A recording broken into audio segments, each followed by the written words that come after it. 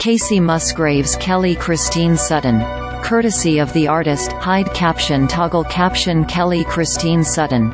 Courtesy of the artist Kacey MusgravesKelly Christine Sutton. Courtesy of the artist, Sway, Deeper Well, Heart of the Woods. I remember everything. Cardinal. Kacey Musgraves says her feet are firmly planted in the ground, but she's looking up at the stars for clarity. My Saturn has returned, she declared when she first teased her new album, Deeper Well, in February.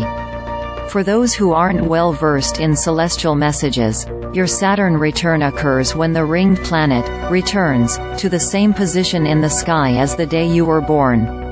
Astrology says the end of that 30-year cycle brings great change, and Musgraves is feeling it.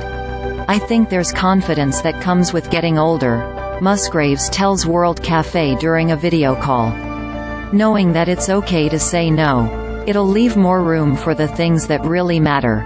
More and more, the 35-year-old songwriter finds herself looking outside for those things that really matter. Nature is everything, she says. To me, nature is God. I think the word God is used in so many expansive ways, and everyone's got their own interpretation of that.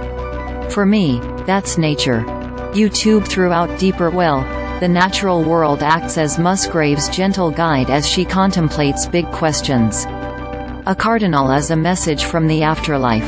The Grand Canyon could be proof of a great architect, and the woods whisper their wisdom to us. In this session, Musgraves also talks about recording her new album at the Electric Lady Studios in New York City with her longtime collaborators Daniel Tashian and Ian Fitchuk. You can read some highlights from the interview below, or listen to the full conversation in the audio player above. Interview highlights on the album's acoustic sound. I love acoustic instruments so much.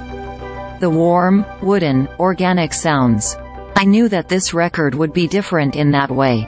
With star-crossed, I think it was a little bit harder-edged.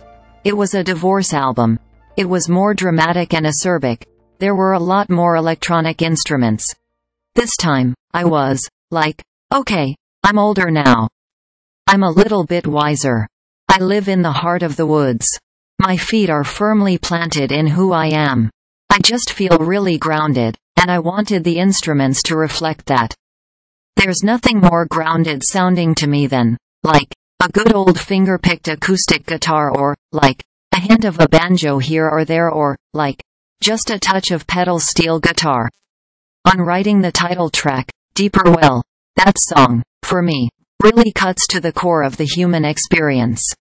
I feel like just an observer in that. Lucky to be conscious, alive and kind of a narrator in that sense. They're my stories, but they're emotions that we all have. I feel like the older I get, the more I realize I really need depth.